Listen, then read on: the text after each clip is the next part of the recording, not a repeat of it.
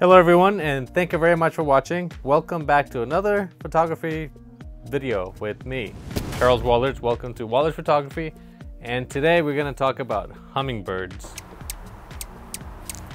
I spent the last 5, maybe 6 days trying to get a clear, crisp picture of a hummingbird. It's not as easy as you might think, so let me share with you some of these pictures and what techniques I've learned over the years as to how to get a good image of a hummingbird.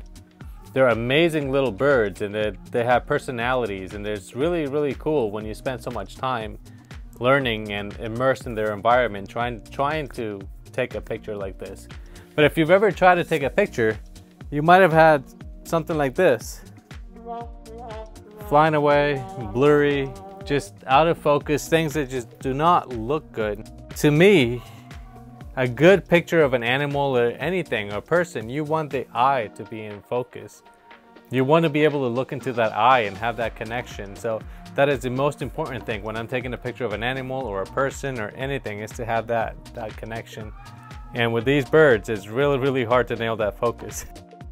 The first thing you need to remember in order to capture these birds is to attract them, is to bring them to where you are. And the best way is just with food. Get a hummingbird feeder and mix 1 part sugar to 4 parts water. Hot water works great. You blend it in, you mix it, and then the sugar dissolves. Then you can just hang it outside once it cools, and within minutes you're gonna have hummingbirds. It's amazing how they find it. I don't like to use the food coloring because I've read many studies where it damages their kidneys because they're so small and they can't process all the chemical coloring. So I haven't had a need. They don't seem to care if it's red or blue or whatever color it is. As long as it's hanging out there, they'll be there in no time. So again, 1 part sugar to 4 parts water, and you're good. They'll be there.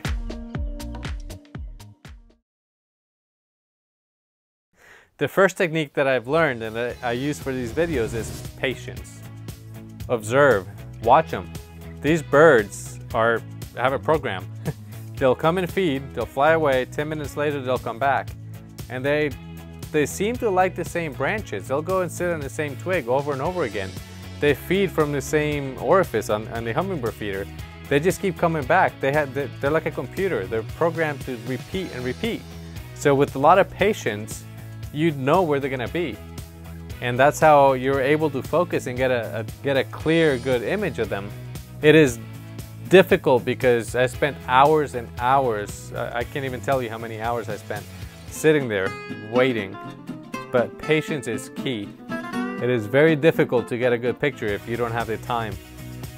Here where I am right now in the mountains in Oregon, these hummingbirds are very shy, so it is very difficult to get close. That's why I was using the 400mm with the teleconverter. Some of these other images I took at 200mm, at 70mm. I'll show you this one right now, but these birds were not shy at all. They were just zooming and flying back and forth, and they were right in front of you. They were not scared. But these guys here, they are. Which brings me to my next tip is blend in with the environment.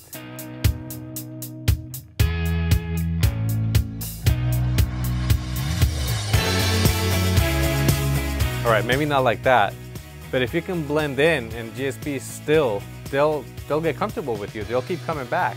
They'll show up and they'll let you get close enough to get a good image with good detail. But it's all about patience. Even Bambi got tired of waiting. So like I said, patience is key. I had these flower and I was just waiting and waiting, and finally I got the shot that I wanted.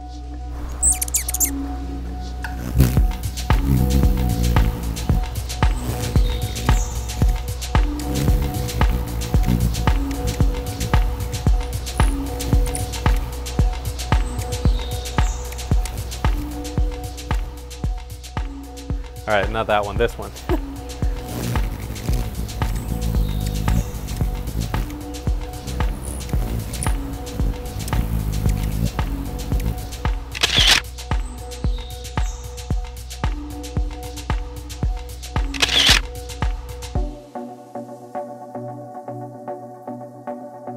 The three main ways to capture these hummingbirds is one, while they're perched, while they're on a branch. And for that, you don't need a fast shutter speed. Anything above 1/25th, just so you can hold still and their breathing is not going to be blurred. But if you know where they're going to land, you don't need a very fast shutter speed, which is amazing because then you can drop the ISO. Once you learn their patterns, you know where to point the camera. The next step is trying to get them mid-air when they're flying, and this is extremely difficult.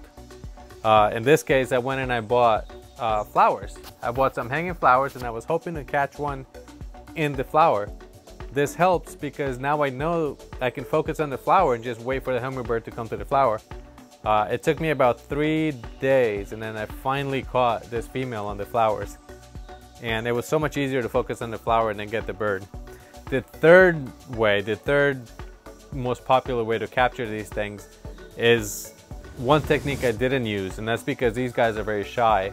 With a few speed lights and a fake background, you would put a light on the background, one speed light aimed at the background, and a couple of the speed lights on low power on your hummingbird.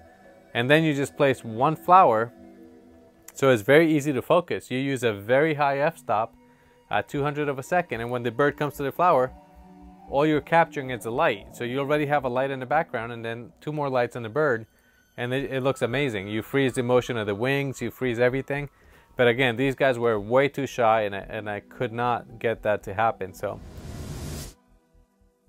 for these pictures and video, I'm using the Canon EOS R5. Years ago, I took some pictures, some really good pictures with the Canon 7D.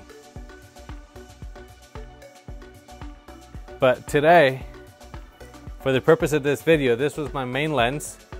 So it's the 1:400 EF lens. It's an L lens. And I used it with the teleconverter. So it's a 1.4 teleconverter. And the converter for the Canon RF mount, which is the R5. So that was a lot in there. The problem with the 1.4 teleconverter is that it takes a lens that's a 5.6 and it turns it into an f8. So I lose a lot of light. If you don't get enough light, then f8 at a higher shutter speed, it's just almost impossible to get a clear image. You really have to bump your ISO, and I don't like to go above 2000, 3200 if I really have to, but it's something that I don't like to do. But I think I'm rambling on too much. Let me show you here real quick some of the shots I got with this lens.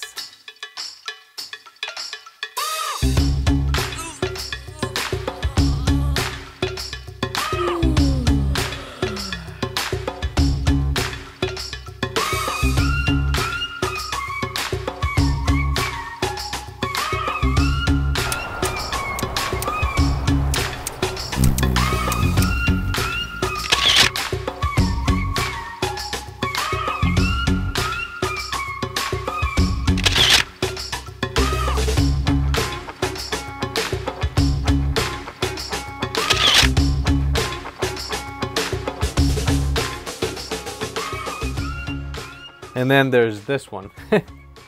This is a little bit different because this is the whole image. And let me show you here at 100%. You can see the eyeball, you can see pollen and everything on the beak of this little guy. That's at 100%. That's a full-size image. And for this image, I used, no, not this lens. I used the macro lens, a 180mm macro lens. It's another Canon L lens. It was adapted to the R5, but for this image, I remembered that this camera has Wi-Fi connectivity. So I used my phone as a trigger. I left the camera outside, I covered it with a red towel to attract the birds, and they wouldn't see it so they weren't scared. And by remote control, I took the pictures. I set all my settings, some settings I can adjust on my phone. But to capture this, there was no way they were gonna let me get that close. So I used my phone as a remote, and I'm impressed. I also did the same thing with this lens. Now this is a probe lens. It's a completely manual lens. The focus, the aperture, everything else. So the widest aperture is an f14. That needs a lot of light. So the images are not perfect. They're a little bit grainy, but it's just an incredible perspective to be able to get that close and to see these birds from right their habitat. It's just really, really cool. I also used the GoPro. I tied the GoPro to the tree and again, remote control the GoPro from my phone. It's a really, really cool animal to learn about, to take pictures. And to me, they're beautiful. The colors, the shades, their behavior is amazing. See, this one is very grainy. This one I took with the probe lens. And to expose this properly, I needed an ISO of 10,000. And that's a little bit much in the dark forest. But I think the image itself is pretty cool because of the perspective. You know, it's way too grainy to be clear. But the perspective is unique. And that's what I like about some of these lenses. But it's all about practice. It's all about just going out there, practicing, snap some pictures, learn, be patient, and enjoy the results. And it's just something really cool to see. There's 2 males and 2 females that roam this area, and I captured, I think, only one of the males because the other one's much younger and he's very shy. So not only do I want to focus on the eye, but I wanted to be clear. I wanted to be able to zoom in and see the detail on the feathers. So if you can see here, you can count the feathers, you can see the eyeball, you can see everything is nice and sharp, and the lighting was perfect. You could just see the shadows and detail in this female here. For this video, I also used this. So that's my little Tascam recorder that I'm using right now. And I used this, I put it right next to the feeder and on the tree, and it was there for about 4 hours. So I had to go through 4 hours of audio just to be able to come up with some of these soundtracks and some of the noises from these birds. And I spent a lot of time making this video and I really did enjoy it. I put a lot of effort into the sound, the different angles, different unique perspectives, using different lenses, different cameras, different techniques. And I think the results speak for themselves. So if you do enjoy the video, please click that like button. Please subscribe if you haven't. And we'll see you next time. Bye.